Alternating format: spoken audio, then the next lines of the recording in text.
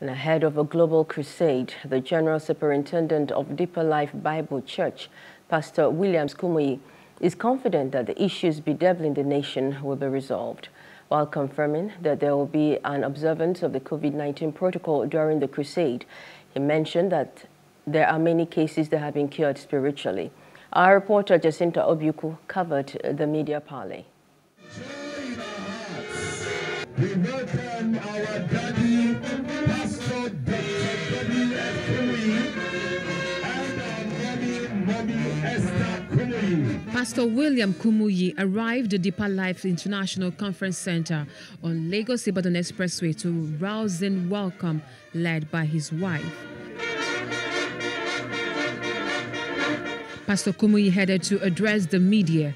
He is aware that the outgoing year has been eventful not only for the country, but also for the church.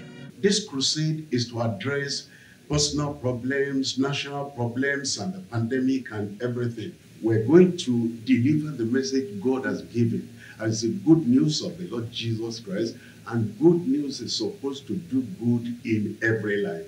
And as we all receive, our leaders receive as well, I believe there will be a turning around for lives, for families, and for our nation. Pastor Kumuyi believes the COVID-19 pandemic is real, but also insisted that there is a solution through spiritual intervention. COVID-19 is real, and it's not fake, it's not politically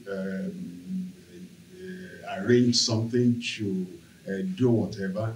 It's real. We've had people who had real COVID-19 situations, and they were in isolation. In fact, one of our men, one of our pastors, was about passing on. According to him, he had said his last prayer because in that isolation, he had seen other people dying, just going like that. And then I knew about it, and I called him on phone and prayed with him. Within, I would say, within 1 hour, he was completely healed.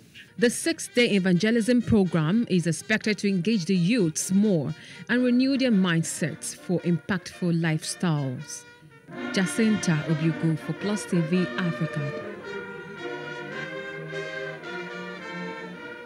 Hello, hope you enjoyed the news. Please do subscribe to our YouTube channel and don't forget to hit the notification button so you get notified about fresh news updates.